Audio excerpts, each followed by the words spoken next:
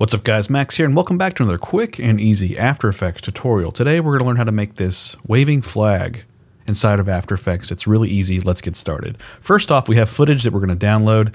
It's free. It's in my description. Click it, download it, or find your own. It's this purple satin footage that looks like a flag, right? Let's right click the curtain and do new comp from selection.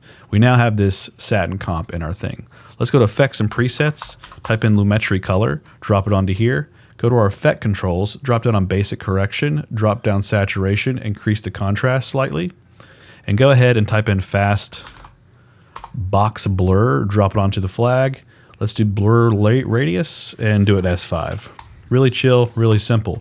From here, we need the actual flag. I just downloaded this from Google. It's the flag of the United States PNG, drop it on top. Let's scale it up to fit the composition. About, I guess right here is totally fine. From here, we can actually drag the flag under the luxury curtains MOV, right click the flag and do pre-compose to turn it into a pre-comp. So we can change the flag later. From here, we want to take the luxury curtains and go to mode and turn it on to hard light.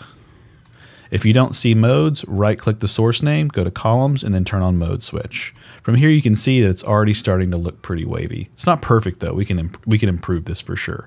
From here we want to type in displacement, find displacement map, drag it and put it on our flag down below. As you can see, it starts to look a little weird, but from here we need to go to Effect Controls, do Displacement Map Layer, drop down on Luxury Satin Purple, drop down on Source, do Effects and Mask. Horizontal displacement, let's do 25. Vertical displacement, let's do 25. And now we have a nice wavy flag. The last step here is to go to the little T on the layer panel, click the mask button here on the luxury curtain layer, and it gets rid of the edges. And that's it. That's how you make this really quick and easy flag animation inside of After Effects in the spirit of the holiday. As always, guys, I'm Max. Thanks for watching this video. Thank you for being a part of the channel. If you are new to the channel, feel free to like and subscribe. Otherwise, I'll catch you guys in the next video. And don't forget to scan the QR code on the screen. Helps me out a ton.